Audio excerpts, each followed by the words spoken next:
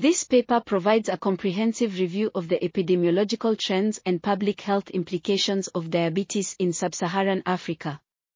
The study found that type 2 diabetes accounts for over 90% of diabetes cases in the region, with population prevalence ranging from 1% to 12%. Type 1 diabetes prevalence is low, ranging from 4 to 12 per 100,000 people.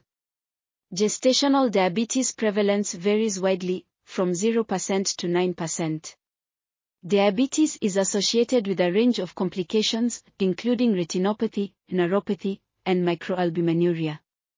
The study also found that diabetes increases the risk of several important infections in the region, including tuberculosis, pneumonia, and sepsis.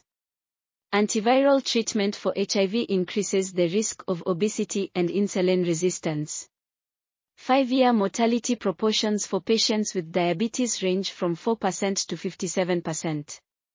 The study identified barriers to accessing diagnosis and treatment, including a lack of diagnostic tools and glucose monitoring equipment and high cost of diabetes treatment.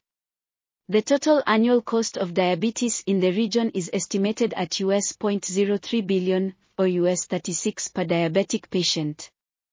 Overall, the study highlights the significant burden of diabetes in Sub-Saharan Africa and the need for integrated responses to communicable and non-communicable diseases. This article was authored by Henriksen, Thomsen, Reimar W. Hall, Victoria, and others. We are RTCLTV, links in the description below.